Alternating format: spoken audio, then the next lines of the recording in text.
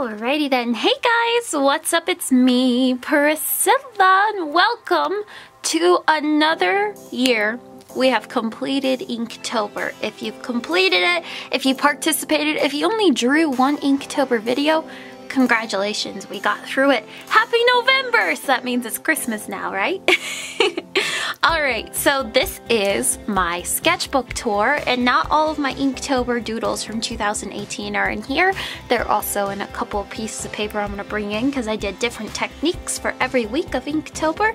Remember, I suggested that everybody should, if you follow a prompt list, go ahead and write down your prompt list, or at least write down what you're going to draw for each day of Inktober. And this is Jake Parker's prompt list. First day of Inktober was Poisonous, so I drew Enchanted. Second day was Tranquil, and I drew the caterpillar from Alice in Wonderland because he's always smoking hookah and having a good time. The very next day was Roasted, and this is where the prompt started giving me a little bit of difficulty. So I drew Michael Scott, and I'm like, that doesn't work.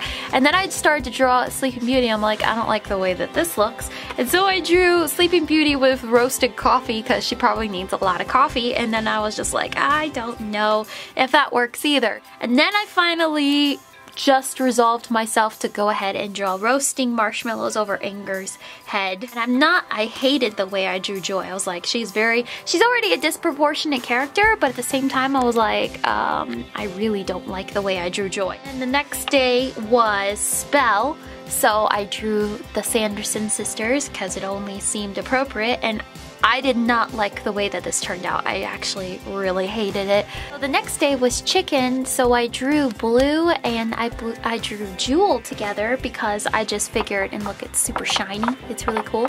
And this was the first drawing in my Illo sketchbook that actually bled through, and I just thought, well, dang.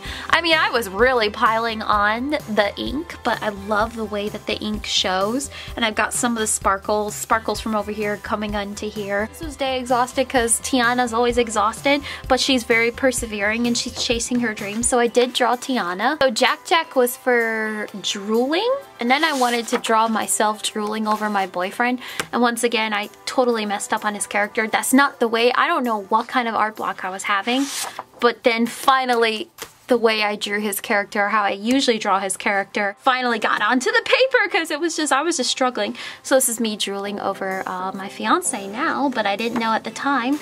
And then I drew Hilda. I didn't have the correct shade of blue for her hair, but I wanted to draw Hilda. The next day for the prompt was Star. So I drew Captain America as Nomad from the Infinity War, but I really like the way that this turned out. All the highlights are done with ink, and the ink is for paint airbrushing.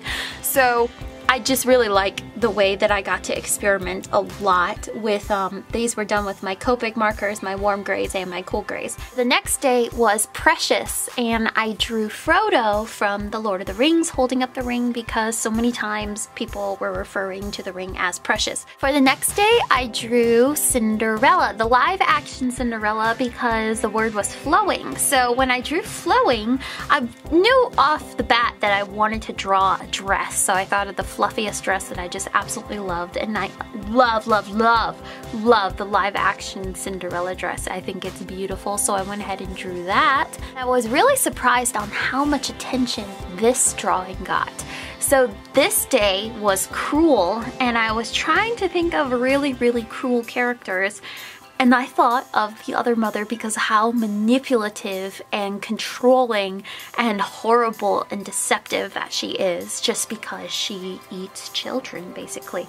Or at least kidnaps them and then steals their parents and blah blah blah blah. Obviously, she's one of the most cruelest villains. So I drew Dory in my Illo for whale, and because Dory talks whale, and I did this little speech bubble of like the whale text messages that people used to do. I still use it. I don't know how many people still text using the little whale kind of speech bubble, but this was not my original idea. It actually was, but somebody beat me to it. The next day for Tone Tan Sketches was Guarded, so I drew Ray just because I interpreted her as a guarded person because she's being deceived left and right on who she is and what's going on in her life, and she's just struggling with a lot. So I thought who would be a better person to be guarded against like trusting anyone, because I'd certainly be if I was in Ray's situation. And then the last day of the Tone Tan sketches was clock. Instead of drawing Marty McFly, I went ahead and I decided to draw Doc from Back to the Future, because let's be honest, he is a Time Lord. He is an unrecognized Time Lord. Do you agree with me? Yes. Yes, yes, yes. Okay, so back to my Illo. I actually did these out of order because I didn't know who to draw for week. Finally, I came up with the idea to draw week as in Jareth and Sarah from the movie Labyrinth. Jim Henson's Labyrinth. It's an amazing movie if you haven't seen it yet. When he's at his weakest point because she's about to win and she says, "You have no power over me," and I went ahead and I was like, yeah. And then Angular was the next day, so I drew Herc and Meg because actually all the character design from Hercules is very sharp and angular. The next day was swollen, so I drew Sully and Mike from Monsters University when they're doing the toxicity challenge and they touch the sea urchin things, and this is what they look like when they're all swollen and hurting. I thought this was just adorable. The next day was Bottle, so I drew Captain Jack Sparrow with a bunch of bottles of rum, and I don't really like the way that this turned out, and it could be just that I think I drew his forehead too large, so it was the bandana that totally threw me off. I went through a lot of ideas for the next day, which was Scorch, and I thought about drawing Toothless with like a baby dragon trying to take him on and trying to scorch his face, and he's just like, what are you doing? And then I thought of Tafiti, so I wanted to draw her transitioning into Taka and how she's becoming scorched with fire because her heart is gone. So I ended up drawing Tafiti and Moana when Moana realizes that it is Tafiti and not Taka, and that's the reason why her heart is missing, and that's why she looks the way she does. So I went with that with Scorch because Taka is just this volcanic person. For Breakable, I drew Vanellope and Ralph because it only seems fitting because we all get to see Wreck-It Ralph 2 this Thanksgiving. Disney finally made a Wreck-It Ralph 2. I'm totally excited. And I actually, for the day Drain, I went ahead and I drew Hilda and her deer fox Twig because I was watching all of Hilda. I watched Hilda in 2 days during Inktober, and I became so inspired. And there is an episode where Hilda and her friends do go into a drain to talk to this monster that's made up completely of rats. I think it's the Rat King of the sewer. So I thought of that as a drain kind of theme, but at the same time, I really just wanted to draw Hilda in my own style. And then here is a doodle of Mulan that I was just drawing for fun. I was waiting for my mom to get done with her dentist appointment, and I went to Starbucks for a couple hours, and I went ahead and I drew Mulan while sitting there and sipping on some coffee. And then I did a Draw This in Your Style challenge, where you see, if you follow me on Instagram, and I did post it on the community board, if you wanted to participate, then you can, of redrawing this vampire character I made, Black Cherry Night, I called it because she's drinking black cherries, when honestly it's just probably blood ice cream.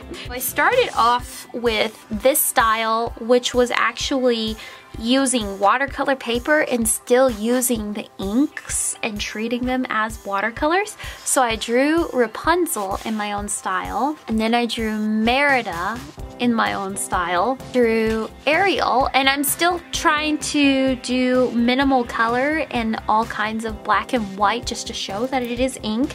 And I just really love how all the ink showed up on watercolor paper. I've never used ink. I mean, I've used ink as watercolor, but I've never used it on watercolor paper, and I was falling in love how it was looking. I always used my ink and like a watercolor technique in my Illo, but I've never used it on watercolor paper. So there's Moana, here's Belle, here's Mulan again, and then here's Sleeping Beauty. I love the way that this turned out. It is by far one of my favorites. I love how the pink and the blue meshed together, because I knew that this was what I wanted to do, but I didn't know that the ink would turn out like this. So I love the way that this turned out. And then I drew Jasmine, and then the last final day of Inktober, I drew Jack and Sally. So this was actually a scrawler box challenge to draw something in a film noir kind of sense. So that's why I drew Jack and Sally, because it was Halloween. And then I drew them in the theme of film noir, jazz noir. It was actually the theme. Let's see if there's anything. I think I drew a lot more in here. Oh, of course I drew Ronald playing in the leaves with pumpkins around him. I always draw Ronald. He's my favorite thing to draw. I actually drew this today because I was like, now that it's November, I don't know what to draw anymore.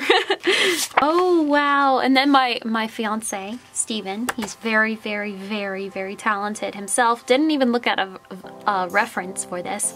He just wanted to draw something, and he drew Venom because we went and saw Venom, which is an awesome movie, and he didn't look at a reference or nothing. It was in his head. The only reference he looked at was the actual title, because he wanted to know what Venom looked like. The actual, you know, the typography for the movie poster. So he looked at that, but everything else was right out of his head.